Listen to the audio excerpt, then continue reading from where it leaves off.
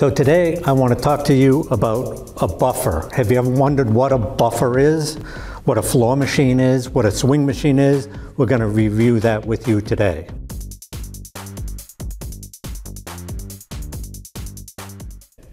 First of all, this is the workhorse for keeping your floors clean. You can use a stripping pad on this machine combined with a pad driver to take wax off the floor with chemicals. You can use a red pad for daily scrubbing of the floor. You can use a white pad with this machine to spray buff and polish up, get a little bit of shine on your floors. Or you can take this machine with a brush and go clean grouted surfaces. So this is a 20-inch machine. The machine is run, the wheels stay off the ground when the machine is being run.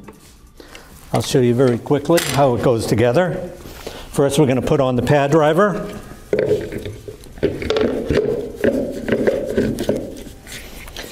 going to put on our pad.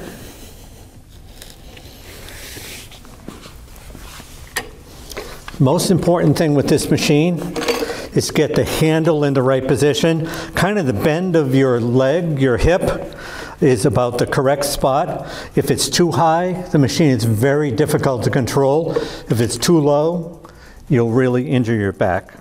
So we want to get this about at the right height here.